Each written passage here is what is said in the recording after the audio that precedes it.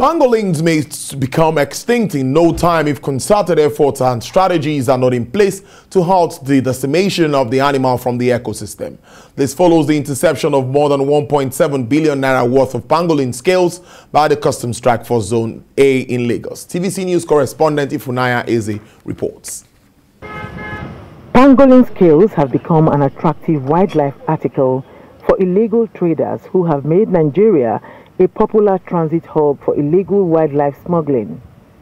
Barely 2 months ago, more than 22 billion naira worth of pangolin scales and elephant tusks were seized and showcased by the Nigeria Customs Service. This latest seizure of 1,014 kilograms of pangolin scales and claws worth more than 1.7 billion naira increasingly reinforces concerns for an urgent response in tackling the illegal trade in wildlife. The Nigeria Customs Service says that intelligence enabled the tracking of the pangolin scales. We received another credible intelligence from same international partner, Wildlife Justice Commission, and swiftly deployed our intelligence operatives with the strike force as a SWAT team. This led to the interception of one Mercedes-Benz bus. Upon 100% examinations, the bus was found to contain the following: 15 bags of pangolin scales.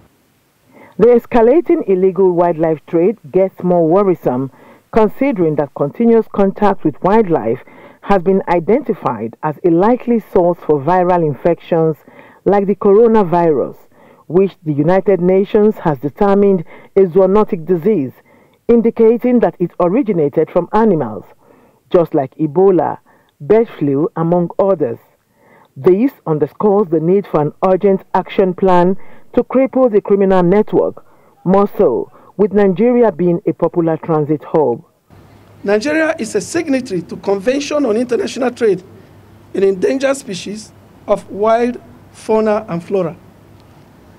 As a responsible member of the global community, we cannot allow our nation to be used as a conduit pipe for illegal trade on wildlife.